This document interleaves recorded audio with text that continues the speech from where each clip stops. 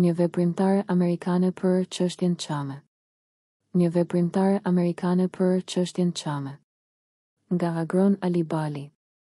Më 25 tetor 1945 një grua e re amerikane, punonjëse e UNRWA-s në Tiranë, do të vizitonte atë që funksiononte si kampi i refugjatëve Çame në Elbasan.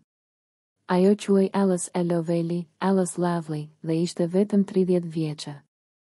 E lindur në qytetin e vogël dhe piktoreske të North Kingstownit, Kingston, në shtetin Rhode Island, më 4 shtator 1915, studimet e larta Alice i kreu në Radcliffe College, Radcliffe, sot pjesë e Universitetit të Harvardit, ku u diplomua në vitin 1936, me rezultate të shkëlqyera, magna cum laude, e specializuar për studime në gjuhët dhe letërsinë romanse. 1. Foto 1. Alice Lovely së bashku me studentët të tjera pas diplomimit në vën 1936. Me gjas Alice është në rreshtin e parë në mes. Burimi, Schlesinger Library, Harvard Radcliffe Institute. Alice u punësua me UNRWA në vitin 1944 dhe shkoi në Shqipëri një vit më vonë. Një nga detyrat e para të saj ishte të hulumtonte për gjendjen e 300 hebreasve të strehuar në Shqipëri. Njohja me problemin Çame. Alice Lovely. Burimi, Schlesinger Library, Harvard Radcliffe Institute.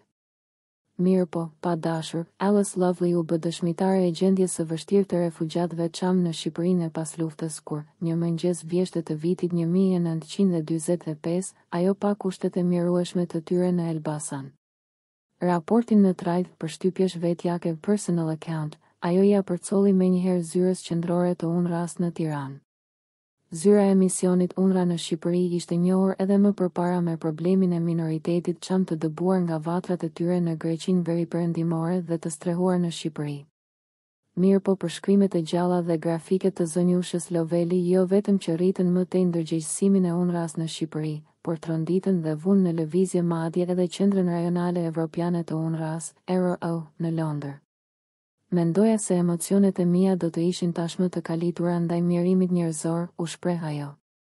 Mirë po në Elbasan pata një përvojë të re, shumë herë më të pikëlluar dhe të mirë, kur pash dhe bisedova me një grup të tërë njerëzish që sot në Shqipëri jetojnë në kushte shumë herë më të dëshpëruara se ç'mund t'i kisha përfytyruar. 2.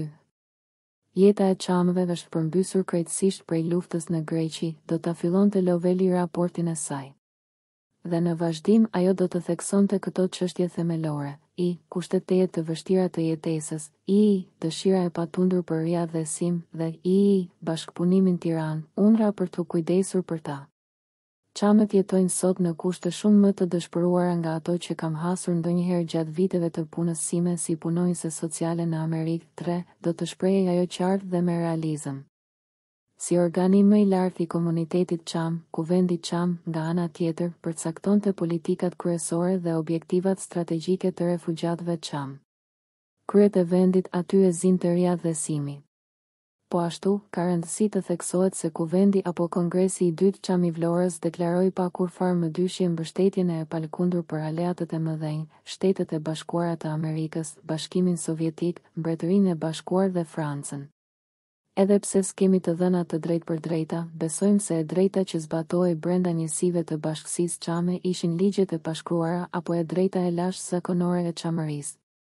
Aty do të përmblidheshin institutet e besës, të mikpritjes, të ndores, të drejtës zakonore familjare, të zgjidhjes së mosmarrëveshjeve me pajtim, të vendosjes së sanksioneve për shkelje të theksuara, për rolin e gruas në familje, për rolin e kryeplakut në komunitet dhe të plejësisë, etje.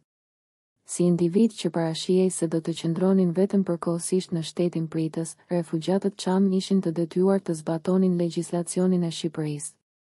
Me shpërndarjen e refugjatëve në mbar territorin e Shqipërisë, puna e Komitetit Çame dhe e të gjitha strukturave vetëqeverisë kapilare Çame filloi të zbehej deri në shuarjen e plotë. Lufta civile greke, ngrirja e marrëdhënieve Greqi-Shqipëri dhe rrethanat e luftës së ftohtë sollën integrimin e detyrueshëm, jo vullnetar, përgjithsisht të pamiratuar prej tyre, të refugjatëve Çame në shoqërinë dhe strukturat administrative të shtetit shqiptar. Alice Lovely pas Shqipërisë. Alice Loveli qëndroi 2 vjet në Shqipëri, 32, më pas u tërhoq nga shërbimi civil ndërkombëtar. Në vitin 1948 ajo ju kthye studimeve pas universitare dhe u diplomua për marrëdhëniet ndërkombëtare sërish në Radcliffe. Ajo ishte e para femër që mori diplom të tillë pas universitare në atë shkollë. Më pas ajo jetoi në kryeqytetin Amerikan dhe punoi kryesisht në ambasadat indoneziane për rreth 7 vjet dhe franceze. Në vitin 1957 dhe derisa doli në pension, zënia. Loveli punoi si zyrtare dhe në fund ZV, drejtoresh në programin e bursave Fulbright. Alice Loveli nuk u martua dhe nuk la fëmijë. Ajo vdiq me 3 nëntor 2000 në qytetin Canaan të shtetit Connecticut. Në një shënim për universitetin e vet të shkruar në vitet e moshës së tretë, Alice do të shprehej se për mua ka qenë privilegj i madh që të njiheja dhe të punoja me njerëz nga vende të ndryshme dhe nga të gjitha fushat e jetës, përfshirë bujq, mjek dhe zyrtar qeveritar në Shqipëri, si dhe udhëheqës intelektual në shkenca dhe arte nga vende të ndryshme të botës, nga lindja dhe perëndimi, të cilët kanë vizituar Shtetet e Bashkuara nën kujdesin e programit Fulbright Hayes. 33. Një komunitet i vetë qeverisur. Nga dokumentet e UNRWA-s, por edhe nga dokumentet të tjera arkivore, kuptojmë që refugjatët Çame në Shqipëri u vetë organizuan menjëherë dhe, me sa u lejonin rrethanat, u vetë qeverisën, kryesisht sipas normave të lashta të së drejtës së pashkruar Çame. Në emergjencë dhe lëvizje të përhershme, fillimisht instinkti i vetëruajtjes i shtyrë që të grumbulloheshin rreth bërthamave familjare, fisnore dhe sipas përjardhjes vendore, që shërbenin si njësi vetë qeverisjeje. Përfaqësuesit MNZ bënin pjesë në Komitetin Antifashist Çame, i cili ishte organi më i lartë ekzekutiv i komunitetit të refugjatëve Çame në Shqipëri. Në dokumente del edhe një këshill antifashist Çame, që mund të jetë emërtim tjetër i komitetit. Ndërsa organi më i lartë ishte Kuvendi apo Kongresi Çame. Lidhur me vetë qeverisjen e Çameve flasin edhe dokumentet e UNRWA-s. Çamet janë të organizuar dhe kanë udhëheqësit e tyre. Ata kanë një këshill qendror si dhe këshilla vendor në çdo qendër. 30. Komiteti Antifashist Çame kishte si objektiv themelor ruajtjen dhe shpëtimin e jetëve të njerëzve, sigurimin e kushteve emergjente për strehim, ushqim dhe mbijetesë të masës së grave, fëmijëve e pleqve. Detyra e tij ishte, kuptueshëm, jashtëzakonisht e vështirë. Një masë e madhe njerëzish të shpërngulur dhunshëm nga shtëpitë e tyre gjatë muajve të fundit të luftës botërore ndodheshin në Shqipërinë fillimisht ende nën pushtimin gjerman dhe më pas të çliruar dhe nën qeverisjen e forcave komuniste. Duhet theksuar se gjendja ekonomike në Shqipërinë e pasluftës, sidomos në Shqipërinë e Jugut, ku u strehua masa dërmuese e refugjatëve Çame, ishte shumë e vështirë. Shqipëria e Jugut e vë 1945 ishte vend i djegur, tokë e rënuar, si pasojë operacioneve ushtarake gjermane në dimrin 1943, 1944 dhe qershor 1944. Shpëtimi i jetëve njerëzore duhet të ketë qenë thuajse i pamundur gjatë muajve të dimrit 1944, 1945, sidomos në Sarandë, pranë kufirit me Greqinë. Dihet se atje u shpërngul një masë e madhe refugjatësh, sidomos nga rrethet e Filatit dhe veriut të Çamërisë, të cilët prisnin të ktheheshin në shtëpitë e tyre me të qetësuar gjendja. Varrezat e Klogjerit janë sot dëshmi e kalvarit të papërshkrueshëm, por edhe e sfidave e vështirësive që përballuan drejtuesit e komunitetit Çame, si dhe organet e pushtetit vendor në rajon. Me stabilizimin e gjendjes në Shqipëri, detyra themelore përpara komitetit Çame ishte sigurimi i kushteve minimale të mbijetesës, dhe këtu del në pa roli i jashtëzakonshëm i UNRWA-s. Komiteti Çame, në kuadrin e autonomisë së vet, kishte tagër të diskutonte sasinë e ndihmave me UNRWA-n, të propozonte kategoritë e tyre dhe t'i shpërndante ato. Komiteti Çame botonte gazetën Zëri i Çamërisë 31 si organ i tij dhe merrej edhe me regjistrimin e refugjatëve Çame. Sikurse u përmend më sipër, Alice Lovely ishte mësuar me histori të shumta skamje e varfërie në SHBA dhe nga lufta në Evropë. Mirë po në takimet në Elbasan, historitë e vuajtjeve njerëzore u bën edhe më të gjalla, të prekshme. Rrëfimet, shkruante ajo, transformohen në njerëz që duhet të mbjetojnë, njerëz që pavarësisht nga brengat, humbjet dhe vuajtjet ruanin dinjitetin dhe zakonet e tyre, aq sa kur i takon ata të përshëndesim me një tungjatjeta dhe të ftojnë në shtëpitë e tyre. 18. Loveli na jep një përshkrim thuajse fotografik të refugjatëve Çame të Elbasanit, të strehuar në 2 kampe. Sipas saj, ata jetonin në skamje të plotë. Megjithatë, ndryshe nga çamet e zhvendosur tjetërkund, çamet e Elbasanit ishin relativisht me fat, sepse ishin strehuar në 2 ndërtesa të qëndrueshme, well-constructed buildings, që edhe pse të konsumuara, të paktën kishin mure, çati dhe 2 sheme. 19. Njëra nga ndërtesat ishte ish fabrika e cigareve. Foto 3. Godina e ish fabrikës së cigareve në Elbasan, ku u strehuan refugjatët Çame. Foto nga Janiristani, tetor 1945. Kushtet e strehimit ishin të pazakonta dhe të vështira. Rregulli i pashkruar ishte 2 familje për dhomë, gjithsej 11-12 persona në çdo dhomë, përfshirë të sëmurë e të moshuar. Të vetmet orendi ishin një shtroje holl kallamash, që ndahej në mes nga një rrip i zbuluar dyshemeje rreth një këmbë migjër, që shërbente si sinor midis 2 familjeve. Në përqoshe ishin të renditura bukur jorgan dhe batanie. Në dhomë binte në sy edhe një tigan i rastit për përdorim të gjerë dhe që nevojitej për të gatuar ushqimin e pakët. 20. Për shkak të mungesës së transportit, furnizimet e UNRWA-s ende nuk kishin mbërritur në Elbasan. Përshkrimi i Alices bëhet gjithnjëherë më dramatik dhe në fund merr nuanca tragjike. Tek njëri kamp, fëmijë dhe të moshuar ushqeheshin për javë të tëra vetëm me bukë të thatë dhe vetëm një vakt në ditë. Tek një kamp tjetër, refugjatët kishin qelluar me më shumë fat. Në mes të oborrit të kampit kishin një kazan që zinte supë të hollë përmbi një zjarr të hapur. Supa ishte thjesht qull ose miell me ujë, ku futeshin edhe disa erza për aromë. Në mungesë të qumështit, një njomzak vetëm 5 muajsh ushqehej me qull të përbërë vetëm nga miell dhe ujë.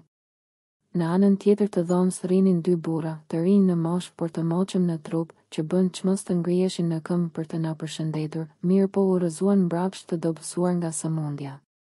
Në dhomën ngjiturazi, që ishte shtëpi për 2 familje të tjera, pash të shtrirë për një djalë të ri, të mbështjellë me batanie dhe me syt filxhan që tregonin frikë dhe ankthin e dhimbjes dhe uris, ndërkohë që po na shikonte. Gjyshja e tij na tregoi se ai ishte jetim, i ati ishte vrarë në luftën në Greqi. 21. Këto mbresa tashmë janë shlyer nga kujtesa e brezave dhe pikërisht tek ngulitja dhe përcjellja për brezat e ardhshëm qëndron njëra prej vlerave të punës së zënia. Loveli. Siç do të shpjegohet më vonë, ajo pati marrë edhe foto gjatë kësaj vizite, të cilat ende nuk i kemi gjetur. Rezultatet të vizitës. Raporti i Ellës Lovelit për refugjatët Çame në Elbasan krijoi një gjendje të re dhe të papritur tek zyrat e UNRWA-s në Tiranë. Menjëherë, shefi i misionit Oakley Hill, vuri në dispozicion të Këshillit Çame 3 kamion të UNRWA-s për të shpërndarë ndihmat që sapo kishin mbërritur në Durrës. Kamioni i parë me furnizime mbërriti në Elbasan ditën e diel, me 28 tetor 1945, pra vetëm 3 ditë pas kthimit të zënia. Loveli, 22. Në raport Alice Lovely afishonte edhe nevojat përparësore të refugjatëve, ushqimi, veshmbathja, strehimi. Nevoja më e ngutshme ishte ushqimi i shëndetshëm dhe i plot, wholesome and nutritious food. Të gjithë çamet, theksonte zënia. Lovely vuajnë nga mungesa e ushqimit undernourishment. Sigurimi i veshmbathjeve të ngrohta në prag të dimrit ishte përparësia e dytë. Strehimi ishte nevoja e tretë e ngutshme. Në kampe të tjera përtej Elbasanit, refugjatët Çame jetonin në baraka dhe kasolle të keq ndërtuara, poorly constructed, ku i ftohti dhe shiu hynin lirisht gjatë dimrit. Për të ardhmen, Alice sugjeronte furnizime me ushqime, medikamente, mbasme, sigurimin e 200 ton ndihma me veshmbathje, këpucë, lëndë riparimi, çadra dhe pajisje kampingu, si dhe mjete transporti. Veç, ajo theksonte se programi, po që se miratohej, do të mbulonte vetëm nevojat themelore dhe do të lehtësonte gjendjen e dëshpëruar. Duke e botuar raportin edhe tek revista e universitetit të saj, shkurt 1946, si dhe në shtypin Amerikan, nëntor 1945, Alice Lovely në një farmase e kishte ndërkombëtarizuar problemin Çame si emergjencë e pashembull humanitare. Më shumë ndihma dhe furnizime do të nevojiten në të ardhmen, theksonte ajo, si batanie, veshmbathje, lesh, ushqim për fëmijë, duke u bërë thirrje në fund mbar lexuesve që të mobilizoheshin për të ndihmuar refugjatët Çame. 23. Zyra e UNRWA-s në Tiranë e përcolli raportin e zëniju. Loveli menjëherë, dëmëtar. Me datë 27 tetor, për qendrën në Londër dhe në Washington, bashkë me fotografitë 24. Ndërkohë, reagimet midis refugjatëve Çame për përfshirjen e UNRWA-s ishin më së pozitive. Mbërritja e furnizimeve për refugjatët nga Çamëria në portin e Durrësit ishte biseda ditore për të gjithë çamët, të zhytur në vuajtje të pafund dhe që mezi siguronin bukën e gojës. 25. Çamët i përcillnin falënderime të ngrohta qeverisë shqiptare dhe misionit të UNRWA-s dhe shprehnin besimin se kjo e fundit, si një organizatë ndërkombëtare që ndihmon në rehabilitimin e popujve të dëmtuar nga fashizmi, është gjithmonë gati të mbajë parasysh rëndësinë e problemit të çamëve, çamerianës, të cilët po jetojnë si refugjat larg shtëpive dhe pronave të tyre. 26. Ky është tjetër shembull i vizionit dhe largpamësisë së udhëheqësve të komunitetit Çame që, edhe atëherë, zgjidhjen e shikonin në ndërkombëtarizimin e problemit dhe në përfshirjen e Kombeve të Bashkuara dhe agjencive të saj për zgjidhjen e tij. Gjendja e përgjithshme dhe shpërndarja e çamëve në tetor 1945. Gjendja e çamëve të Elbasanit ishte veç një pamje e tablos së përgjithshme të vuajtjeve dhe mirimit Çame. Sipas dokumenteve të UNRWA-s, në Shqipëri në vjeshtën e vitit 1945 ndodheshin rreth 25.000 refugjat Çame me statusin e personave të shpërngulur nga lufta. Ata ishin shpërndar në 15 qendra, kushtet e të cilave nuk ishin as pak të mira. Gati gjysma e tyre, më saktë 40 ishin fëmijë dhe të mitur. Rreth 1/3 dëmëtar. 32 ishin gra. Pjesa tjetër, dëmëtar. 28 ishin burra dhe pleq. Shumica e tyre ishin të moshuar, të sëmur dhe të pafë për punë. 27. Në tetor 1945 ishin regjistruar me Komitetin Antifashist Çame rreth 22.115 refugjat, të shpërndar në moshë gjini sipas përqindjeve të mësipërme. Sa u takon ngulimit, çamët ishin shpërndar në këto vendbanime kryesore. Vlorë, 4.990, Fier 2.180, Lushnje 1.880, Konispol 1.770, Kavaj 1.723, Berat 1.420, Durrës 1.425, Delvin 1.120, Saran 1.050, Tiran 1.000, Kruj 990, Shijak 915, Peqin 830, Gostim 820, Elbasan 735, Shkodër 200. 28. Sipas një memorandumi të zyrës së UNRWA-s për Shqipërinë. Ata nuk kishin as para, as tokë dhe as bagëti të tyre, ata kishin nevojë për sendet më elementare të jetesës, për ushqim, për veshmbathje, për strehë dhe për medikamente. Ata ishin në gjendje të tillë kritike të mungesave ushqimore, undernourished, sa kishin nevojë për rjaftësim ushqimor, building up, nëse duhet të mbijetojnë. Sidomos fëmijët, nëse do të duan të bëhen një brez i dobishëm në të ardhmen, duhet të ushqehen në mënyrë të përshtatshme. 29. Dhe më tej. Megjithatë, ata mezit shpresin që të kthehen në arat e tyre pjellore në Epir. Ndërkohë, përgjegjësinë për të kujdesur për ta e ka qeveria shqiptare, e ndihmuar nga UNRWA. 4. Nga raporti kuptojmë se Alice kishte marrë njohuri për vendin, prejardhjen, gjuhën, kombësinë, shtetësinë, si edhe dramën e komunitetit Çame. Sot në Shqipëri ndodhen rreth 25.000 çamër, shumica gra dhe fëmijë, të shpërndar në përrethën e mbar Shqipërinë, do të shkruante më poshtë ajo. Para luftës, ky popull jetonte në rajonin që përfshin prefekturën shqiptare të Gjirokastrës dhe që shtrihet në territorin mjaft të gjerë në anën greke të kufirit. Gjatë luftës në Greqi fshatrat e tyre u sulmuan dhe ata të cilët nuk u vranë, u larguan drejt Shqipërisë. Edhe pse flasin të gjithë shqip, çamët kanë shtetësi greke. 5. Mirë po Alice Lovely nuk u mjaftua vetëm me raportimin për tek UNRWA, çka e kishte detyrë funksionale.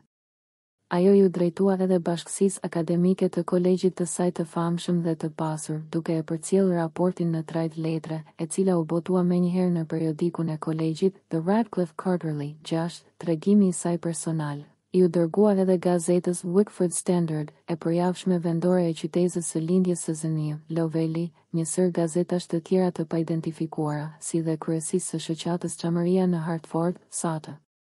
Më 9 nëntor 1945 gazeta Hartford Times në Hartford, St. botoi një përmbledhje të zgjeruar të raportit të saj. Të njëjtën ditë kryetari I shoqatës Çameria në SHRB vizitoi prindërit e zonjës Loveli dhe u tha atyre se, pasi kishte lexuar artikullin, shoqëria kishte vendosur të grumbullonte fonde për Çamerit dhe I kishte bërë kërkesë qeverisë amerikane për t'i dërguar këto ndihma në Shqipëri. 7. Gazeta vendore Wickford Standard botoi të plot edhe një shkrim të zënia. Loveli më 27 dhjetor 1945 në formën e një letre që Alice I dërgonte motrës së vet, zënia. Lloyd Sherman. Alice Loveli ishte shndëruar kësaj në një aktiviste të pashembull të çështjes Çame. 8. Rreth një muaj para vizitës së Alice në Elbasan, më 21 shtator 1945 qeveria shqiptare dhe UNRWA kishin lidhur marrëveshje ku UNRWA angazhohej që të sillte ndihma për 25.000 Çamet, undertake relief for 25.000 Çamerians, 9, duke patur parasysh nevojat e ngutshme të komunitetit Çam. Më 26 shtator 1945 rreth 329 ton furnizime I dorëzuan Këshillit Çam për të shpërndar. 10. Modalitetet e marrëveshjes së shtatorit 1945 ishin tejet interesante. Së pari, ndihma për Çamet do të merrej nga pjesa për qeverinë shqiptare për t'ju kompensuar asaj më vonë nga UNRWA, dhe së dyti, administrimi dhe shpërndarja e ndihmave do t'i lihej në dorë Këshillit Çam. 11. Pra, kishte atje dy elemente të rëndësishme, e para, emergjenca humanitare dhe e dyta, trajtimi I veçantë, thuajse ekstraterritorial që I bëhej komunitetit Çam, çka del tek angazhimi gati autonom I Këshillit Çam në çështjen e shpërndarjes së ndihmave. Roli I veçantë vetë administrues I këtij të fundit ndofta lidhej me institutin e lashtë të plejësisë në të drejtën zakonore të Çamerisë. Gjatë muajit tetor 1945, 21 tetor, në Shqipëri kishin mbërritur rreth 4.765 ton ndihma me ushqime, veshmbathje, pajisje mjekësore dhe ilaçe, çimento, farna e makineri bujqësore, eti 12, gjysma e kësaj sasie, bashkë me 329 tonët, ishin hequr nga llogaria e qeverisë shqiptare me miratimin e saj dhe iu përcollën refugjatëve Çam. Ndërkohë që kjo kuotë e munguar do t'i kreditohej Tiranës nga UNRWA në të ardhmen e afërt. 13. Ndihma prej 329 tonësh përfshinte këto zëra: I. Miell 250 ton. I. Sheqer 10 ton. I. Bizele të thata 40 ton. I. Qumësht I kondensuar 13 ton. V. Qumësht pluhur 16 ton. 14. Mirë po misioni I UNRWA-s në Tiranë e gjykoi gjendjen aq të vështirë sa njoftoi me urgjencë edhe Washingtonin. Nga qendra u kërkua përdorimi I materialeve teprisë ushtarake në kaserta, Itali, si dhe ushqime, medikamente dhe sende të tjera për jetimoren e 500 fëmijëve Çam. 15. Ndërkohë, në nëntor 1945 ndihmësi I posaçëm I shefit të UNRWA-s në Shqipëri shkoi në Washington për të diskutuar çështje të ndryshme të ndihmave dhe furnizimeve. Ka rëndësi të theksohet se një ndër arsyet e vizitës, e përfshirë edhe në agjendën e takimeve në Washington, ishte edhe programi I ndihmave për Çamet, The Program of Supplies for the Cimmerians. 16. Me ndjenjë realizmi dhe humanizmi, Alice Lovely theksonte në raportin e vet se, duke patur parasysh nevojën e madhe dhe të ngutshme për ushqim, veshmbathje dhe strehim, si nevojë themelore jetese, kërkesat e paraqitura mund të quhen modeste. Problemi është tejet I thjesht, ruajtja e jetës së njerëzve, dhe aty po I përqendrojmë të gjitha energjitë tona. 17. Ruajtja e jetës së njerëzve. Për të ardhmen, Alice sugjeronte furnizime me ushqime, medikamente, basme, sigurimin e 200 ton ndihma me veshmbathje, këpucë, lëndë riparimi, çadra dhe pajisje kampingu, si dhe mjete transporti. Veç, ajo theksonte se programi, po që se miratoj, do të mbulonte vetëm nevojat themelore dhe do të lehtësonte gjendjen e dëshpëruar. Duke e botuar raportin edhe tek revista e universitetit të saj, shkurt 1946, si dhe në shtypin Amerikan, nëntor 1945, Alice Lovely në një farmase e kishte ndërkombëtarizuar problemin Çame si emergjencë e pashembull humanitare. Më shumë ndihma dhe furnizime do të nevojiten në të ardhmen, theksonte ajo, si batanie, veshmbathje, lesh, ushqim për fëmijë, duke u bërë thirrje në fund mbar lexuesve që të mobilizoheshin për të ndihmuar refugjatët Çame. 23. Zyra e UNRWA-s në Tiranë e përcolli raportin e zëniju. Loveli menjëherë, dëmëtër. Me datë 27 tetor, për qendrën në Londër dhe në Washington, bashkë me fotografitë 24. Ndërkohë, reagimet midis refugjatëve Çame për përfshirjen e UNRWA-s ishin më së pozitive. Mbërritja e furnizimeve për refugjatët nga Çamëria në portin e Durrësit ishte biseda ditore për të gjithë çamët, të zhytur në vuajtje të pafund dhe që mezi siguronin bukën e gojës. 25. Çamët i përcillnin falënderime të ngrohta qeverisë shqiptare dhe misionit të UNRWA-s dhe shprehnin besimin se kjo e fundit, si një organizatë ndërkombëtare që ndihmon në rehabilitimin e popujve të dëmtuar nga fashizmi, është gjithmonë gati të mbajë parasysh rëndësinë e problemit të çamëve, çamerianës, të cilët po jetojnë si refugjat larg shtëpive dhe pronave të tyre. 26. Ky është tjetër shembull i vizionit dhe largpamësisë së udhëheqësve të komunitetit Çame që, edhe atëherë, zgjidhjen e shikonin në ndërkombëtarizimin e problemit dhe në përfshirjen e kombeve të bashkuara dhe agjencive të saj për zgjidhjen e tij. Gjendja e përgjithshme dhe shpërndarja e çamëve në tetor 1945. Gjendja e çamëve të Elbasanit ishte veç një pamje e tablos së përgjithshme të vuajtjeve dhe mirimit Çame. Sipas dokumenteve të UNRWA-s, në Shqipëri në vjeshtën e vitit 1945 ndodheshin rreth 25.000 refugjat Çame me statusin e personave të shpërngulur nga lufta. Ata ishin shpërndar në 15 qendra, kushtet e të cilave nuk ishin as pak të mira. Gati gjysma e tyre, më saktë 40 ishin fëmijë dhe të mitur. Rreth 1/3 dëmëtar. 32 ishin gra. Pjesa tjetër, dëmëtar. 28 ishin burra dhe pleq. Shumica e tyre ishin të moshuar, të sëmur dhe të pafë për punë. 27. Në tetor 1945 ishin regjistruar me Komitetin Antifashist Çame rreth 22.115 refugjat, të shpërndar në moshë gjini sipas përqindjeve të mësipërme. Sa u takon ngulimit, çamët ishin shpërndar në këto vendbanime kryesore.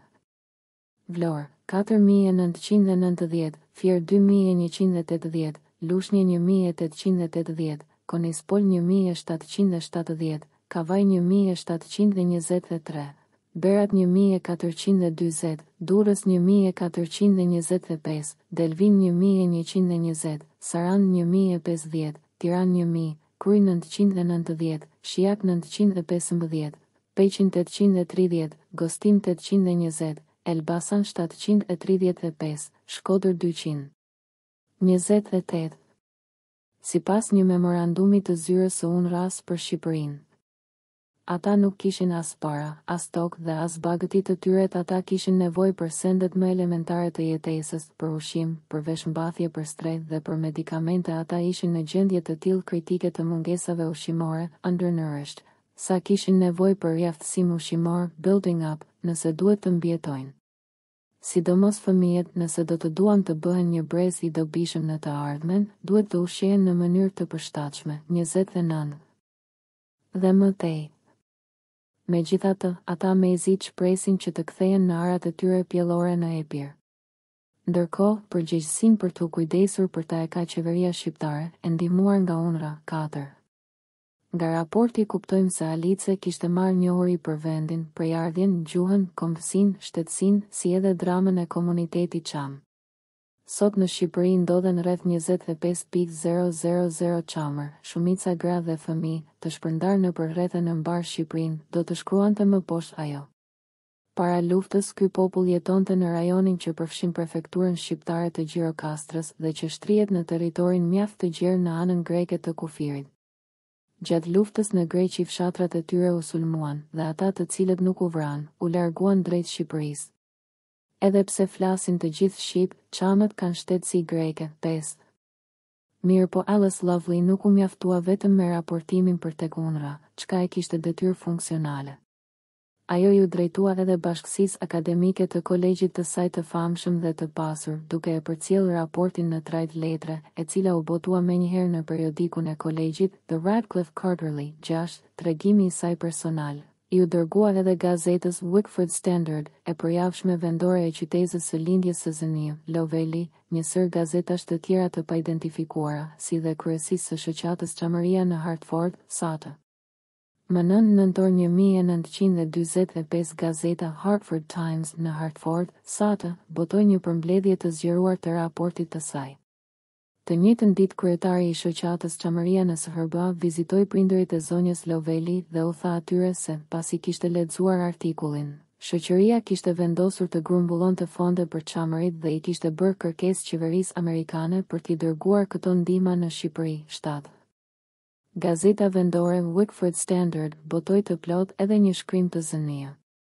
Lovely më 27 dhjetor 1945 në formën e një letre që Alice i dërgonte motrës së vet, zënia. Lloyd Sherman. Alice Lovely ishte shndëruar kësaj në një aktiviste të pashembull të çështjes Çame, 8. Rreth një muaj para vizitës së Alice në Elbasan, më 21 shtator 1945 qeveria shqiptare dhe UNRWA kishin lidhur marrëveshje ku UNRWA angazhohej që të sillte ndihma për 25.000 çamët, undertake relief for 25.000 çamerians, nën, duke patur parasysh nevojat e ngutshme të komunitetit çam. Më 26 shtator 1945 rreth 329 ton furnizime i u dorëzuan Këshillit Çam për të shpërndar, 10. Modalitetet e marrëveshjes së shtatorit 1945 ishin tejet interesante. Së pari, ndihma për çamët do të merrej nga pjesa për qeverinë shqiptare për t'ju kompensuar asaj më vonë nga UNRWA, dhe së dyti, administrimi dhe shpërndarja e ndihmave do t'i lihej në dorë Këshillit Çam, 11. Pra, kishte atje dy elemente të rëndësishme, e para, emergjenca humanitare dhe e dyta, trajtimi i veçantë, thuajse ekstraterritorial që i bëhej komunitetit Çam, çka del tek angazhimi gati autonom i Këshillit Çam në çështjen e shpërndarjes së ndihmave. Roli i veçantë vetë administruesi i këtij të fundit ndofta lidhej me institutin e lashtë të plejësisë në të drejtën zakonore të çamerisë. Gjatë muajit tetor 1945, 21 tetor, në Shqipëri kishin mbërritur rreth 4.765 ton ndihma me ushqime, veshmbathje, pajisje mjekësore dhe ilaçe, çimento, farna e makineri bujqësore, etiv 12, gjysma e kësaj sasije, bashkë me 329 tonët, ishin hequr nga llogaria e qeverisë shqiptare me miratimin e saj dhe iu përcollën refugjatëve Çam. Ndërkohë që kjo kuotë e munguar do t'i kreditojë Tiranës nga UNRWA në të ardhmen e afërt, 13. Ndihma prej 329 tonësh përfshinte këto zëra. I, miell 250 ton. I, sheqer 10 ton. I, bizele të thata 40 ton. IV, qumësht i kondensuar 13 ton. V, qumësht pluhur 16 ton, 14.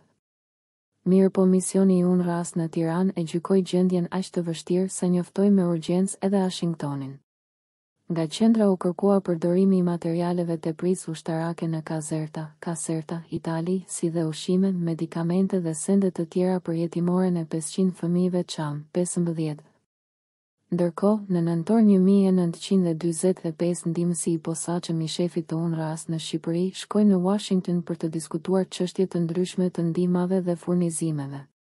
Ka rëndësi të theksohet se një ndër arsyet e vizitës, e përfshirë edhe në agjendën e takimeve në Washington, ishte edhe programi i ndihmave për çamët, The Program of Supplies for the Cimmerians, 16. Me ndjenjë realizmi dhe humanizmi, Alice Lovely theksonte në raportin e vet se, duke patur parasysh nevojën e madhe dhe të ngutshme për ushqim, veshmbathje dhe strehim, si nevojë themelore jetese, kërkesat e paraqitura mund të quhen modeste. Problemi është tejet I thjesht, ruajtja e jetës së njerëzve, dhe aty po I përqendrojmë të gjitha energjitë tona. 17.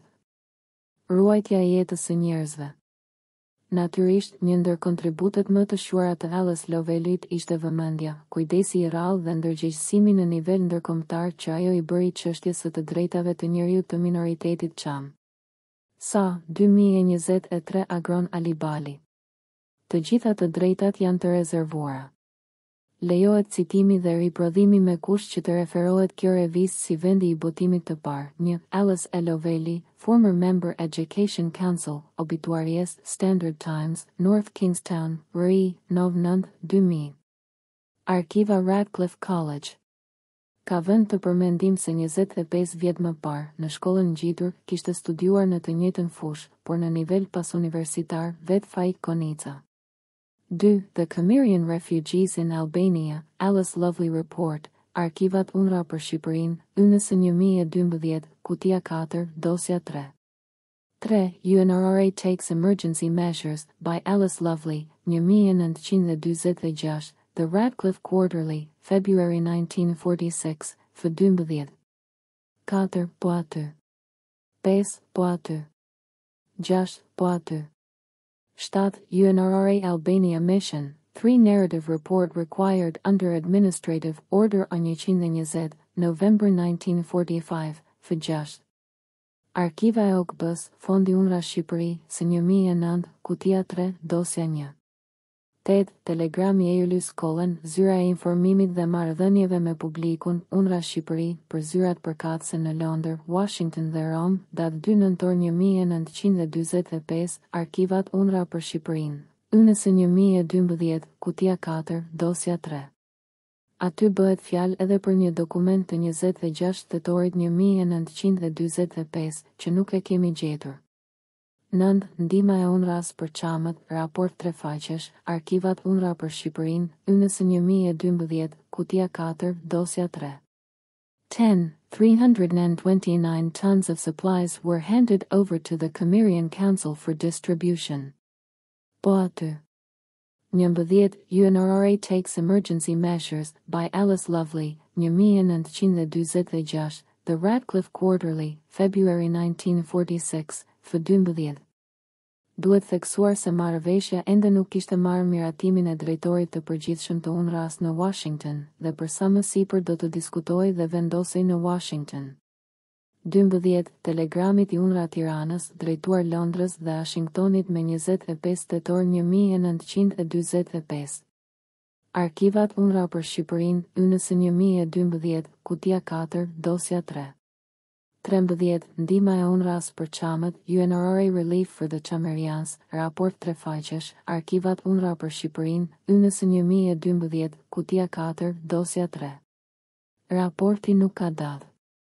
Një shënim në fund të faqes së parë përmend se një kopje ju nis me 4 tetor, 1945, zë fulc të misionit vëzhgues Amerikan. 14. Po aty. 15. Po aty. Për krahasim po sjellim një të dhënë nga Archer, në nëntor 1948, kur në Greqi kishte rreth 700.000 refugjat të rinj nga lufta civile. Glenn Lee gjeti në magazinat e qeverisë këto pajisje të UNRWA-s të pashpërndara, 5.000 çadra, 3.000 stufa, 2.000 kontejner 5 gallon me ushqime dhe shumë sende të tjera. Balkan Tragedy, nga Laird Archer, Introduction by Dr. Julian Archer, ma AH Publishing, 1983, f274, shënim në fund të rrjeshtit. 16. Supplies for the Cimmerians, raporti UNRWA-s, datë 30 nëntor 1945, Arkivat UNRWA për Shqipërinë, ynës 2012, kutia 4, dosja 3. 17. UNRWA Takes Emergency Measures, by Alice Lovely, 1946, The Radcliffe Quarterly, February 1946, f12. 18. Po aty, f12, 13. 19. Po aty, f.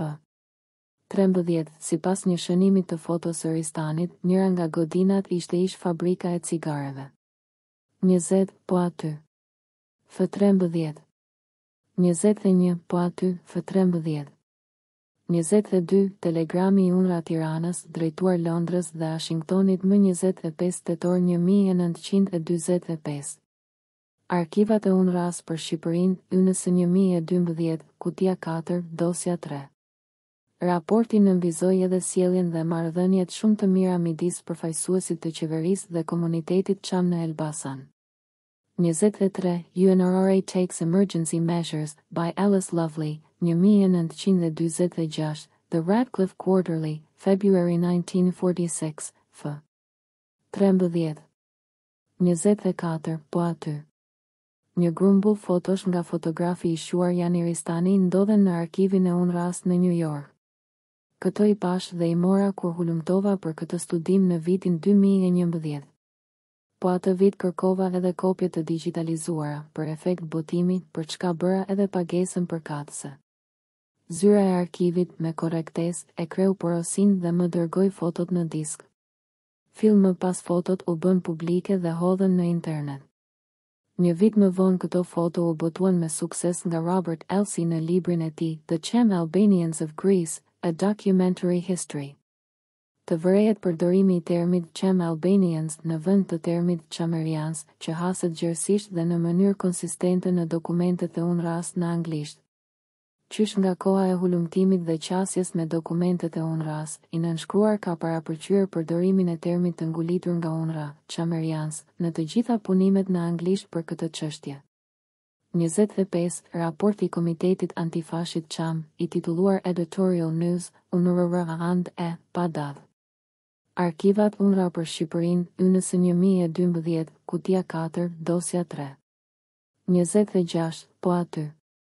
27 The Comerians, memorandumi zyrës së misionit UNRWA në Shqipëri, f1. Arkivat UNRWA për Shqipërinë, ynës 2012, kutia 4, dosja 3. 28 Letër e Kasëm Demit, kryetari i Komitetit Çam, drejtuar zyrës UNRWA Tiranë, më 5 tetor 1945. Arkivat UNRWA për Shqipërinë, ynës 2012, kutia 4, dosja 3. Demi përmend edhe një harf të ngulimeve Çame, që nuk e kemi.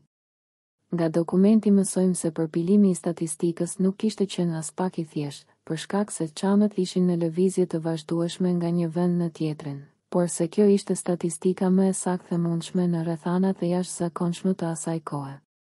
Dokumenti gjithashtu tregon se vetë UNRWA ishte e interesuar sidomos për numrin e grave dhe fëmijëve ndër refugjatët Çam. 29 The Comerians, memorandumi zyrës së misionit UNRWA në Shqipëri, f1. Arkivat UNRWA për Shqipërinë, ynës 2012, kutia 4, dosja 3. Dërguar qendrës në Londër më 16 janar 1946. 30 Po aty. Nuk kemi kohën e saktë të konstituimit të Komiteti Antifashist Çam, por ai duhet të ketë filluar të funksionojë fill pas ardhjeve të paramasive në fund të qershorit dhe korrikut 1944 dhe deri në kongresin e parë Çam të Shalsit në shtator 1945. 31 Letër e Musa Demit dhe Kasëm Demit drejtuar Hayredin Çelos, 29 dhjetor 1945, Arkivat UNRWA për Shqipërinë, ynës 2012, kutia 4, dosja 3. 32 Deklaratë e Alice Lovelit për Radcliffe College. 33 Dosja e Alice Lovelit, Radcliffe College.